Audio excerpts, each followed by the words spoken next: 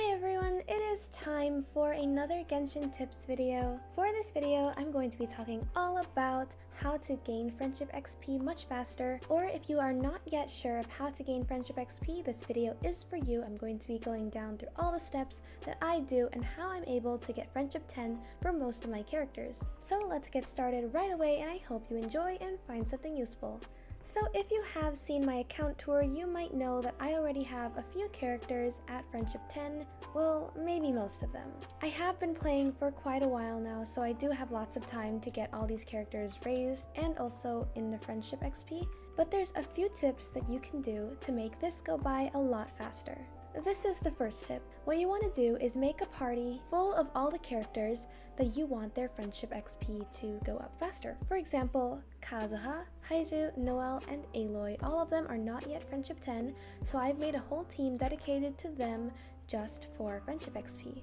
The way this team works is that after you go and complete a ley line or do a boss fight with your normal team, then you go ahead and use this team and switch to claim rewards. If your friendship team is not your main team, which means they might not be built or they might not have any levels, anything like that, then you can always use your main team to fight, like this team is my normal one. So let's go quickly fight this ley line.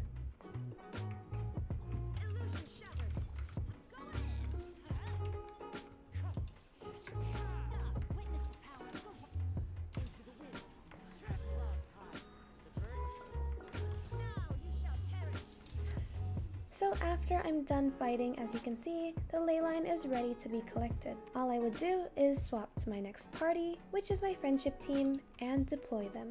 I would go over here and then claim rewards. As you can see, I got 20 friendship XP, and that's for everybody. This also works if you're fighting in a boss, as long as it's not one of the weekly bosses, although you could do it for the wolf boss. But if you are in a domain where you cannot exit, you cannot switch the party there.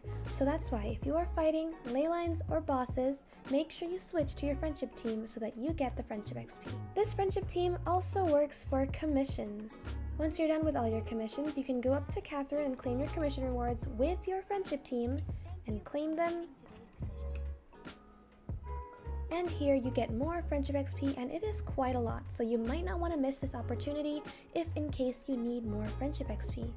The next thing you should remember is that usually in all your 4 commissions, there is one commission that involves speaking to an NPC or something that requires you to talk to someone, do a task, and you don't have to fight. Usually I save this quest to the very end so that I'm going to be doing this with my friendship team, because after doing your commissions, you will also gain a little bit of friendship XP. So anytime you get the opportunity to get friendship XP, you will want to use your friendship team. Sometimes it is kind of hard if especially you're farming artifacts or you're in a domain that's really difficult, you might not get the chance to switch to your friendship team, and that is totally fine because eventually you will get there, and as long as you keep having this friendship team and you don't claim commission rewards with your normal team, which is probably already friendship 10, then you will always get more friendship XP. But that is not the main point of this video, or at least it is not the main way that I gain friendship XP. If you are AR 35 and above and finished the Leeway Archon quest where you have to fight Child, you most likely got the quest to get the Serenity Teapot.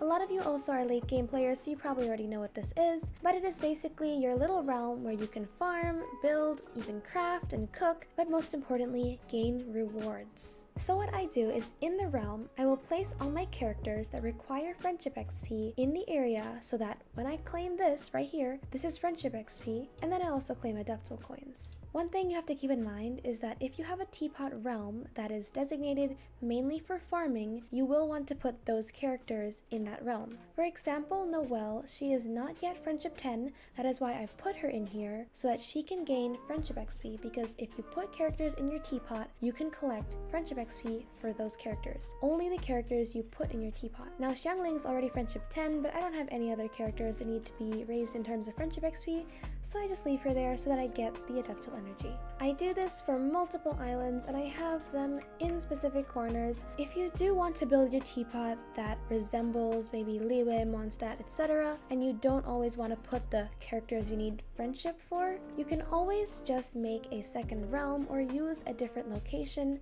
but once you're pretty much done with all farming and got your teams at friendship 10, then you don't really have to use the teapot method. If you simply abandon your teapot, which is totally fine because I did at some point, but make sure you go back to it frequently because trust rank and the friendship XP can actually be pretty helpful. If you're really looking to collect those name cards or just max out your characters, this is a great way to do it. You don't have to be logged into Genshin to gain the friendship XP. You can simply open the game, put in the characters, and close it out, and a few hours later you will have a little bit of friendship XP. But try to make this part of your daily routine where you come here and collect it. You don't want to let it sit too long or else this will fill up and some friendship XP will be going to waste because you're not putting them into the character.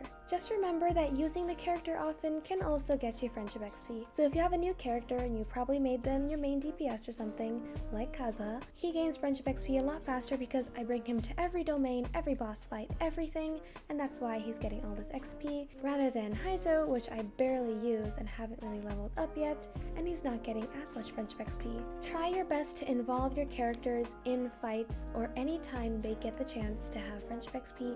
Bring them into battle. Sometimes you might even have a 3-person team and you're just bringing this character into a domain just so that they get the XP. For example, Klee, Xingqiu, and Bennett, they're already fine, just the 3 of them, but I bring Kazuha along so that he can get some friendship XP, plus he's really beneficial if I'm trying to make a vaporized team. It really depends on the scenario, and overall, friendship XP does take a little bit of time, but hopefully doing a few of these things will speed up the process. I know this week's video was a little bit short, but I do have quite a busy week, and also the new update is coming soon, and surely there will be more content. So I hope to see you all in our next video. Hopefully something here was helpful, or if you're just here to enjoy, maybe watch a video and take a break, that is totally fine too. I hope you all have a wonderful day, good luck on your pulls, and good luck in 3.0 if you're pulling for any of those characters. Make sure to check out the community page, I have plenty of polls there, and all socials are linked in the description. So I'll see you all next time and have a wonderful day. Bye!